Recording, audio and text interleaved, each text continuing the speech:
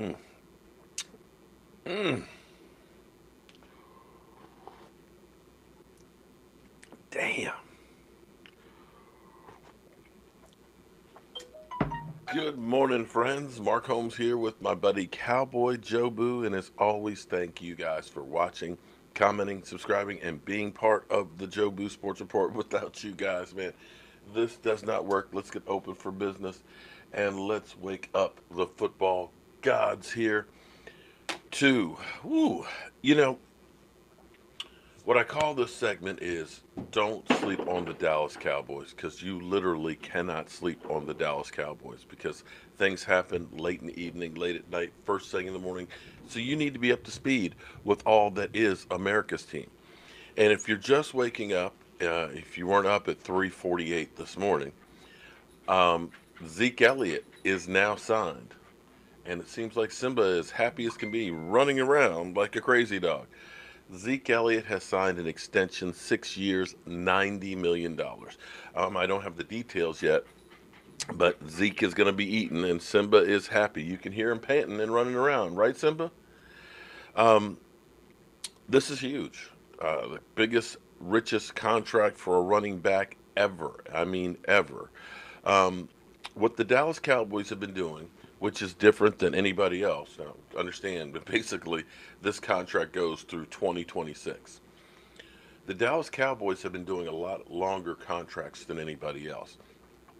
And for the most part, when you look at, say, a Tyron Smith's contract, Tyron Smith, when he was signed to his deal, look, everybody is like literally blowing up. Everybody is just like sending me message after message here. I got up, made my coffee, took the dogs to the bathroom so that way, you can take care of his crap. And it's like, I know. I'm trying to get to it, guys. I'm trying to get to it. But when Tyron Smith signed his deal, everybody was like, a $97 million deal? Oh my God, are you kidding me? Well, by stretching it out, it gives you flexibility.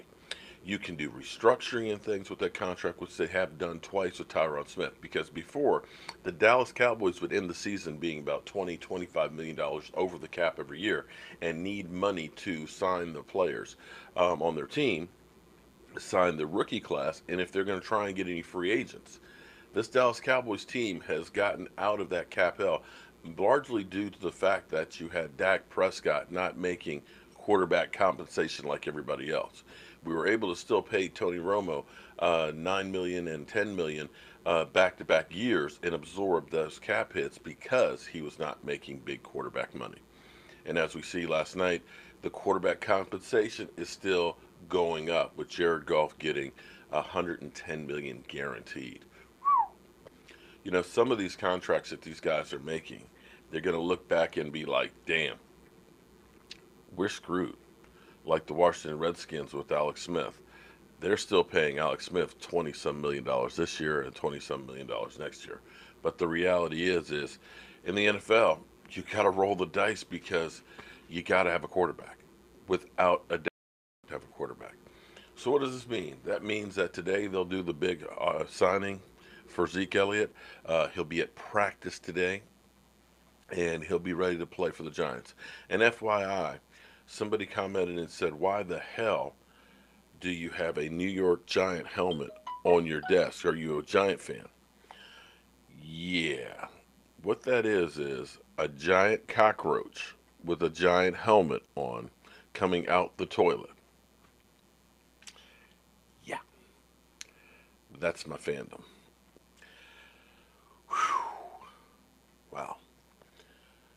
Wow. They got this thing done. So much for the Dallas Cowboys not resetting the market. Remember we heard that? We offered a fair contract. And this is always like deja vu. And I'm trying to understand why it ends up being this way every time we got a big contract. Think back to DeMarcus Lawrence. DeMarcus Lawrence, they came back and said, "Oh, we thought we were going to get a deal for about 18 million a year and things, and this is more than what we thought." Yada yada yada, and it ends up being that they still paid him a $105 million contract. Although partially that's in name only. Really, what it was a 2 year extension because of the guaranteed money. We'll find out how much money is actually guaranteed on this deal and how it breaks down. Now, Zeke Elliott's cap hit number Actually, let me see if I'll pull it up real quick. It's actually like 7.5 million. Um, what the talking heads will tell you, wrong. What the talking heads will tell you is um, that another piece of the pie is gone. That's less money for Dak Prescott. They're basically sending a message to Dak Prescott: we're not going to pay you, and nothing can be further than the truth. Because what the Cowboys, um, why am I getting the wrong one? So I apologize, guys. I should have had this, but I'm literally waking up and out here. Um, the reality is the way the Dallas Cowboys do contracts is that first year is usually a very soft hit, and more of the money is actually kicked out and spread out over the length of the time of the contract. So that gives them more flexibility on this season. So when they redid Lyle Collins, which I think was a precursor to getting Dak Prescott's deal done, and I would expect that Dak's going to be done um, sooner than later as well. All right, let's look at the Cowboys. Um, that Zeke Elliott, who's currently got a $7.5 million, I believe, um, cap hit.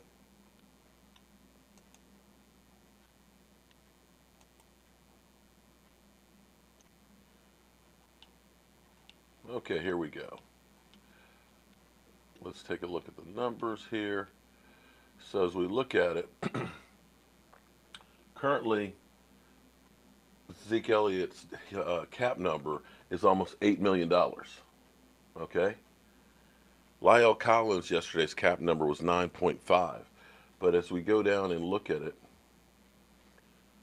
Lyle Collins' cap hit number went down to 4.2. So if the Cowboys do like they typically do with Zeke's contract, and even, here's where it's even crazier how they do these. Um, where's Jalen Smith? Jalen Smith, take a look. Right here, they redid his deal, and look at what his cap number is for this year. 2.56. So what they'll probably be doing, because technically it's really 8 years that they have him under contract. Doesn't mean he's going to be here playing for 8 years, but they'll end up using that first year of Zeke's contract, which is 4.4 $4 million roughly, and they'll end up prorating the bonuses and stuff, and they'll might change this to like $1 million or something like that for this year. And I bet you this cap number goes down, giving them more cap room. So it'll be interesting to see how it all breaks down and stuff. But getting him into the fold is really important. So this now brings up the question of, since you've got him for this length of time, how much of that money is guaranteed? Which means is how long do you really have to have him? In my mind, you look at Zeke Elliott as a generational back who can do a lot of things. He can block for your quarterback and keep him clean. He can catch out of the backfield. He can take the game over. But that doesn't mean you want to use him every time. It's like having an afterburner. That afterburner on that jet, that gets you flying through there. But the problem is if you use that afterburner too much, you run out of gas. So we got to be careful that we don't run Zeke into the ground just because we said we got him under contract. We want him to have a career like Emmitt Smith, where he is part of multiple Super Bowls. And so that's where you start looking at it and saying, you know what, we don't want to kill him in every single game. Some games we're going to need more than others. Other games, hey, we got this in the bag. Let's get some experience with Tony Pollard out there. Let's make sure we got that afterburner ready when we need to take off, when we need to go into battle in the playoffs and things. So let's hope that this offense with Kellen Moore is a little bit more dynamic, where we're using the passing and the running. Now, an interesting statistic, actually two. Do you realize that the NFL leading passer in a year has never won the Super Bowl? And the NFL leading rusher has only won the Super Bowl 4 times. Terrell Davis and Emmitt Smith. So it's about being balanced. And this is where the Dallas Cowboys, yeah, you can win with just Zeke running the football. But you got to understand, we need to keep defenses guessing. And if we are balanced, it's going to make it that much easier for Zeke to run because he's not facing eight-man boxes all the time. And that's where coaching comes in. I'm excited, guys. I can't believe that tomorrow, one day, 12 hours, 38 minutes, and 50 seconds, we kick off the season. And come Saturday, I'll be in Big D. We got all kinds of stuff that's planned. I hope you guys will subscribe. We'll be part of it. We're going to be hooking up with Law Nation. We'll be seeing him and stuff Saturday. I believe even at the game Sunday. We're going to be hanging out with Cowboys Experience. We'll be at Tina. And if you want more information about the event, as well as ticket packages, go to cowboysexperience.com and tell them that Mark Holmes and the Joe Boo Sports Report sent you. Woo! I can't wait. I just can't wait. I'll see you guys real soon.